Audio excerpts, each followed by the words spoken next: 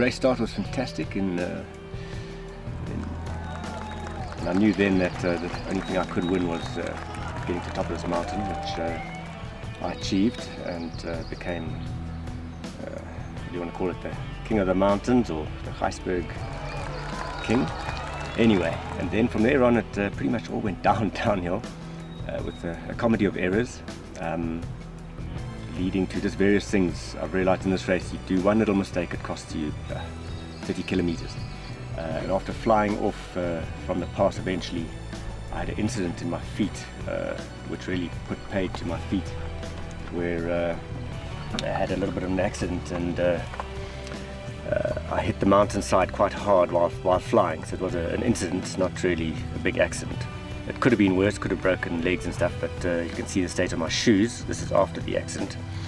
And I cut really deep into my toe there, right through to the bone, almost severing the tendon. The doctor said I was very lucky. And here we sit today with waiting for Steve's call. Yeah. Hi, Steve. Yeah, how are you?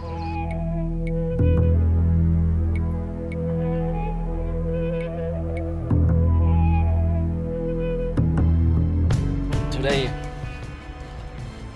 I was on the takeoff, and I tried to take off without problem, but my stab just after the takeoff take a tree, and I fall down 10 meters high, and I'm back.